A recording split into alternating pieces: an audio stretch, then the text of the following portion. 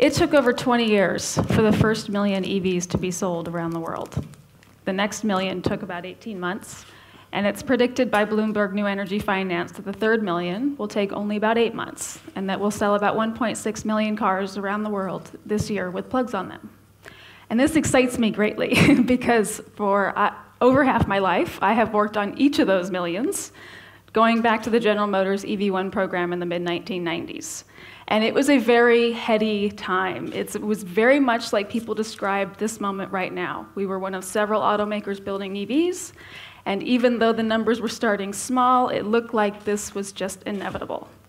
And I loved every minute of it. From the moment I first drove that car and fell in love with the technology and the torque and all of the potential that it had. I'd found my dream job at 20 years old, and while I expected to only work on that program till I graduated from university and then go off and do something else, what started as a college job became sort of my life's work.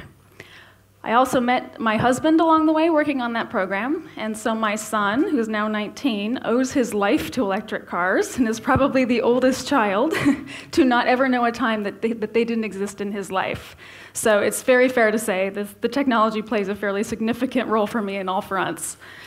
But reality also set in along the way, in that we learned that automakers were not as invested, not as interested as we had hoped early on, and that they were mostly making them because a law in California, it made them do it. I mean, they were required to build EVs as a condition of continuing to sell cars at all. But the reality is they made more money on trucks and SUVs and conventional vehicles, and so when they had the opportunity, they sued the state of California, mostly rolled back the regulation, took the cars back, and crushed them.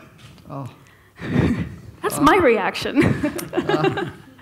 Okay. Yeah, it was very unfortunate, and we did all sorts of things, some goofy, some not, to try to prevent it. We held 24-hour vigils, we held a funeral for the car to try to draw some press attention, all sorts of things. And at the time, in every presentation, whenever I talked to somebody, I would encourage them not to boycott car companies, but to contact your favorite one or several and ask for what you want to build, because that's what we always hear. We want to build what people want to buy. And especially at the time, because Bob Lutz, who was the vice chairman of General Motors, was so antagonistic about EVs, and I thought he just doesn't get it. He needs to hear from some real people. I may have included his direct email address in a number of those presentations. bob.lutz@gm.com. I don't think it works anymore. But we also wanted to at least make sure the story got told. We figured even if you think we're the crazy ones, where's some frontline documentary, PBS, public television types, whoever, to tell this story? And those that did mostly told it as EV drivers bid fond farewell to their electric cars and get ready for hydrogen. And several of the drivers and a bunch of us got together and went, oh my God, this is so not the story. And so a couple of guys decided to do what you do when you're from Los Angeles and you're frustrated and no one will tell your story, and we made a movie. It took about 5 years. We thought we'd burn copies for our parents and move on with our lives. And instead, Sony Pictures bought the film, put it first into Sundance and then into theaters across the country and in some cases around the world. Where the film didn't go commercially, a bunch of volunteers in a variety of places contacted us and said, if I translate this film voluntarily, can I show it? We said, yes, absolutely, we don't mind at all. Go forth and pirate. And so they did. And it made a lot of people angry, a reaction we were okay with. But it got a lot of people talking, and a lot of people interested, and a lot of people continuing to ask for EVs. And about 6 months after that first film came out, General Motors unveiled the Chevy Volt at the Detroit Auto Show in 2007. And we went along to watch because we were very curious and trying to figure out if they were serious. And at the after party, Bob Lutz came to me and he said, can you get your people to stop writing me now?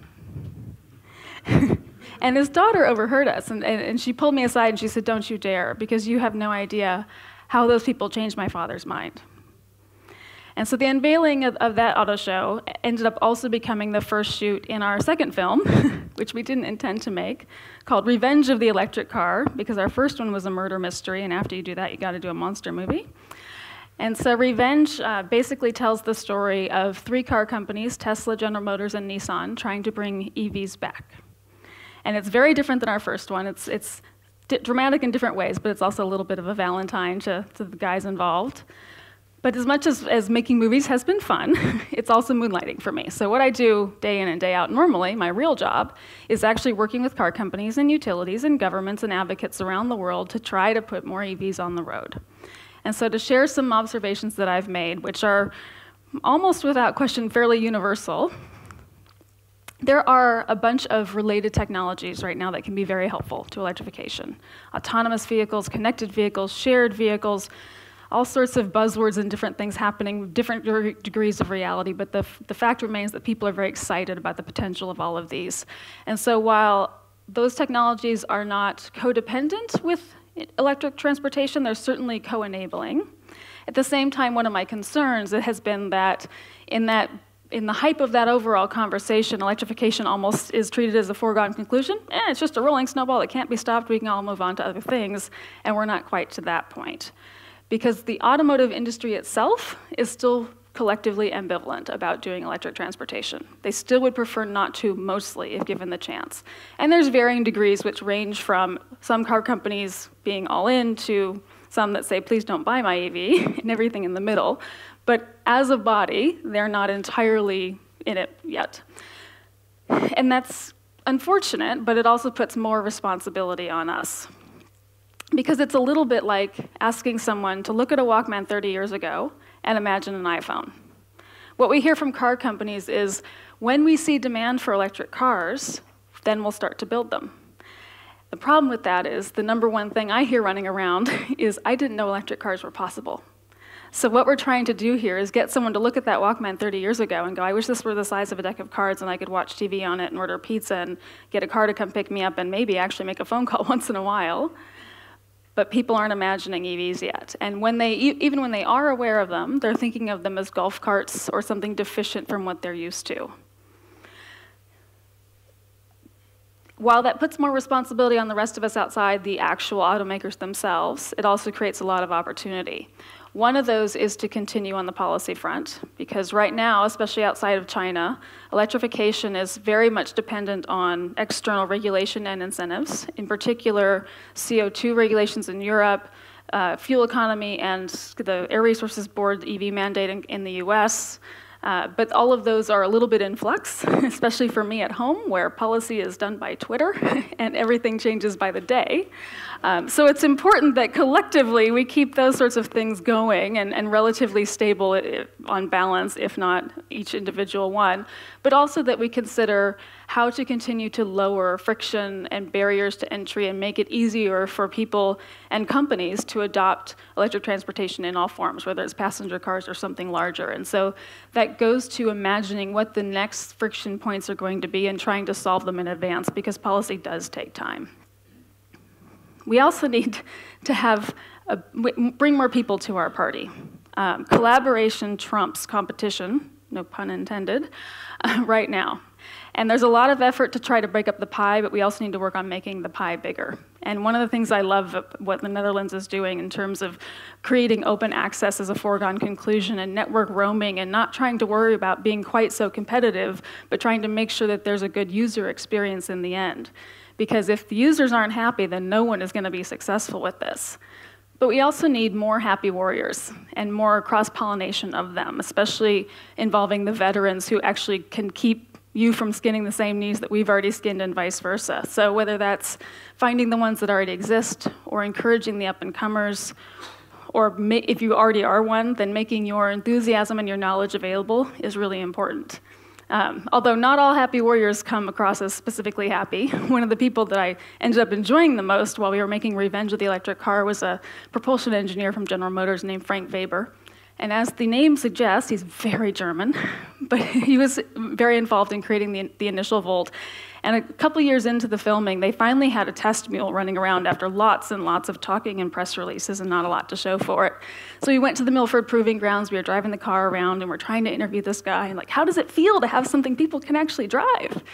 And he was sort of looking at us like, I don't get it. No, how does it feel? You must be excited. And he finally looked at me and goes, I am German, I am an engineer.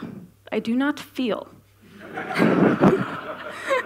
So he was not our happiest warrior, but he was definitely a warrior for the technology. And the flip side of that was also that at the time it was very controversial that even while they were letting some media drive this car, no one had driven it outside of electric mode, because it has a gas engine also. And it's a big deal, like, what's wrong with this car that they're not letting anyone experience it in gasoline mode?